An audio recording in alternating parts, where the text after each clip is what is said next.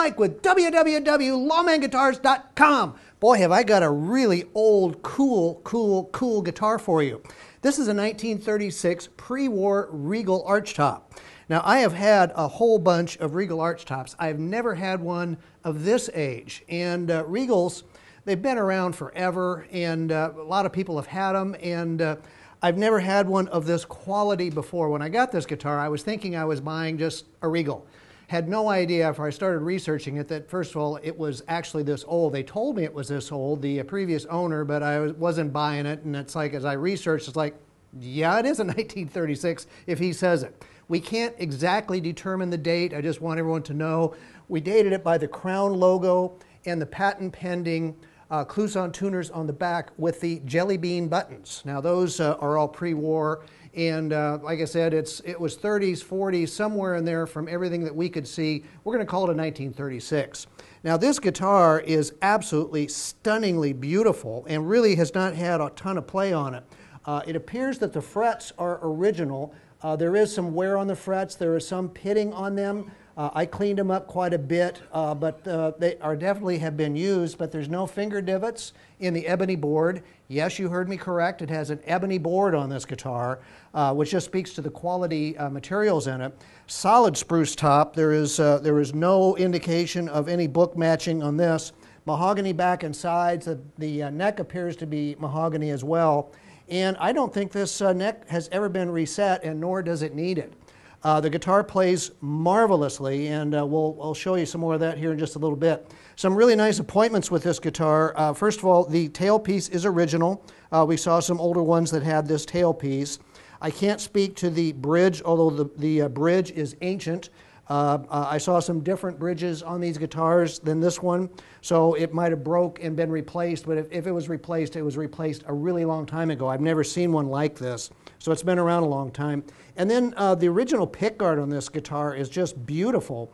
It had been, I don't know if they moved the pickup bracket or not, but there's an extra hole that was filled, so I mean, it fits, it looks great. I have to say, it may even be real tortoise from some of the markings I see on it and can feel. Those you can't even sell anymore, so you didn't hear me say that. But anyway, beautiful original pickguard on this guitar that's just absolutely stunning. And then let's look at this binding. I mean, this is wood binding. This is not celluloid binding material. They made this out of wood pieces, and it's just, the marquetry on this guitar is just absolutely beautiful on the front. And then the back also has wood binding. And you know what? It's got a little wood piece here on the neck heel as well. Probably speaking for maybe they weren't using as much plastics back then, I guess. That would be my guess, because really, except for the jelly bean tuner buttons, there's no plastic on this guitar. Let's talk about how it plays. I mean, the neck, it's a big neck, okay? It's a handful, but it's not obnoxious. I've got small hands, as I'm sure you've all heard me say, and I'm used to playing smaller neck guitars like Gibson's. This one, it's definitely full.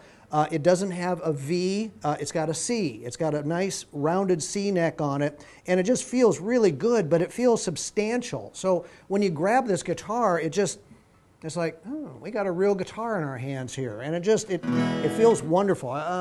The nut also appears to be bone, and there is no indication at all that that has ever been off this guitar. So it's got the tuner buttons, I'm sorry, the tuner grommets on here, the hexagonal tuner grommets that Kluson used, and the tuners are just absolutely beautiful. And you just have to see this Crown Regal logo on here. I mean, you can feel it. It was put on after the finish, and it's still in beautiful, beautiful shape. This guitar, I mean, it's just, to be as old as it is, to be in this kind of condition is just wild. I mean, it's absolutely beautiful, and it plays like a champ. These guitars, we've done neck resets on them. We've done New York neck resets on them. Usually they need help. This one, obviously, it speaks to the materials and the workmanship of this guitar. It didn't need anything. And some of the stuff I was reading about this guitar is these guitars certainly ranked right up there with the Gibson guitars of the day. They were not as expensive as Gibson guitars like the L48 and L50, although they were certainly going after that same customer.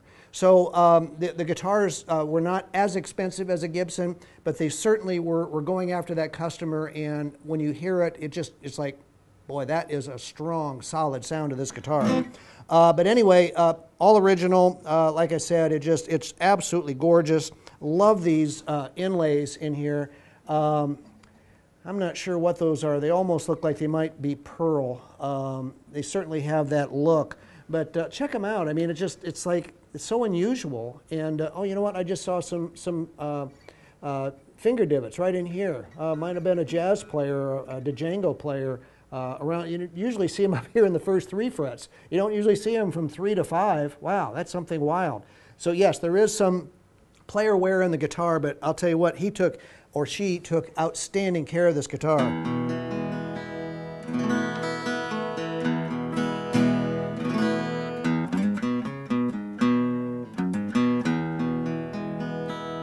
It's not dark, it's not bright.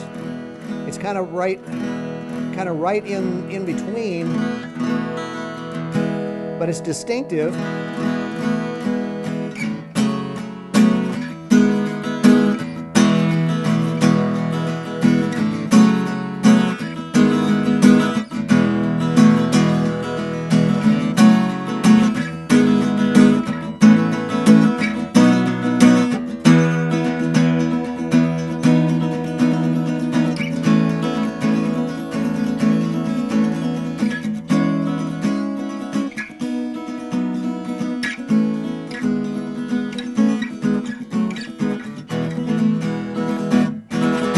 You know, I got an email from one of my potential customers, and he was speaking about this guitar, and he said, is there any way you could demo that guitar? I'm really intrigued by it. So, you know, it's funny, it came up, and I'm looking at the guitars to demo, and it's like, this one's for you. You asked for it, here it is.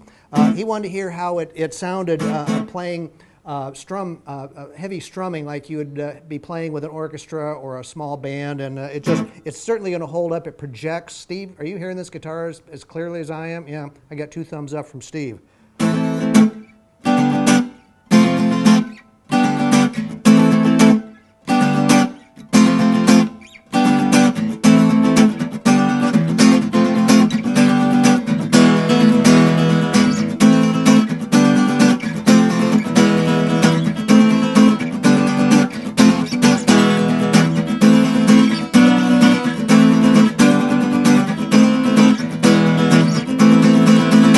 Wow.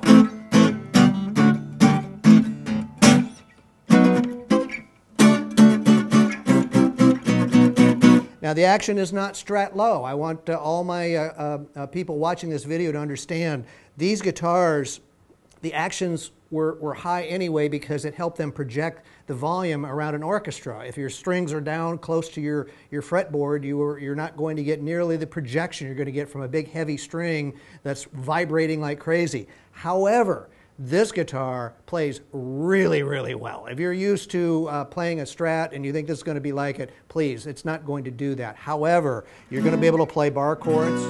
You're going to be able to play some leads.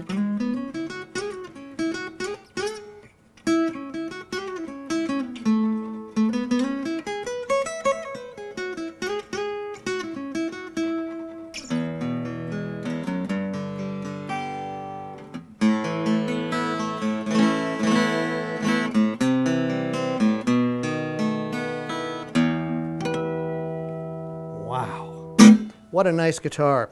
Now, I'm sorry to say I did not get the original case. The cases that would have come with that probably could have been a canvas case with the end that opens up. It could have been some sort of a hard shell case from 1936, dragging that guitar around. It would be a miracle if it was still around. It's not. Now, I will tell you, though, that I do have this very beautiful hard shell case that I'd gotten for another guitar, and it fits this guitar absolutely perfectly.